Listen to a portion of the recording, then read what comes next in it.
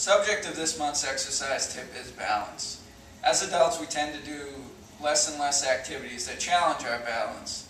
As a result, the muscles we use to balance weaken, the ability of the neuromuscular system to react decreases, and proprioception declines. This is why you should include a balance exercise in your program. The first thing you need to do is to test your balance. A simple way to test your balance is the stork balance test. To do this test, stand near a wall in case you need it. Place your hands on your hips, one foot on the inside of the opposite knee, and try to balance as long as you can. If you can maintain your balance for 30 to 60 seconds, you have average to good balance. If you struggle with this test, an easy way to work on your balance is to stand on one foot close to a wall and try to build your balance up to 30 to 60 seconds. Once you can balance on a single foot to 30 to 60 seconds, you need to come up with a new exercise to challenge your balance.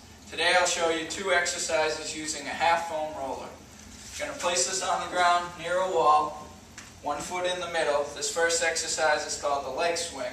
Simply stand on the half roll, swing your leg forward to back. As your leg swings, you want to try to coordinate your arms. As your leg goes forward, your arm goes back. Try 20 to 30 repetitions on each leg, and that's the leg swing. Second exercise is called the half roll forward and back. For this exercise, you're again going to place one foot in the middle. Simply step in front, shift your weight forward, step behind, shift your weight back. You're going to do 10 to 20 repetitions with each foot in the middle. Try adding these exercises to your program to help improve your balance.